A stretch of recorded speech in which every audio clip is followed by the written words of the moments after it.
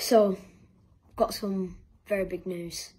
A few weeks ago, I had some bone marrow tests at the hospital, and under the best microscope that they've got in the country at Manchester, they can see absolutely no leukemia cells.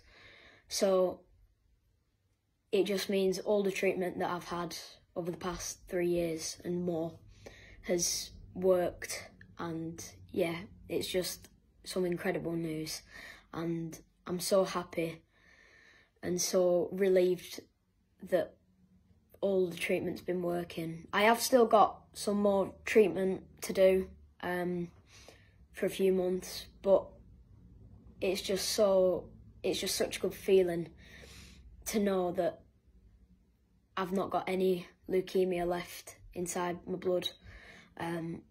So yeah, I want to say a massive thank you to everybody who supported me.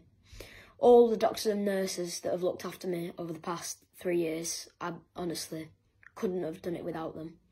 I want to say a massive thank you to my family as well for sticking there with me.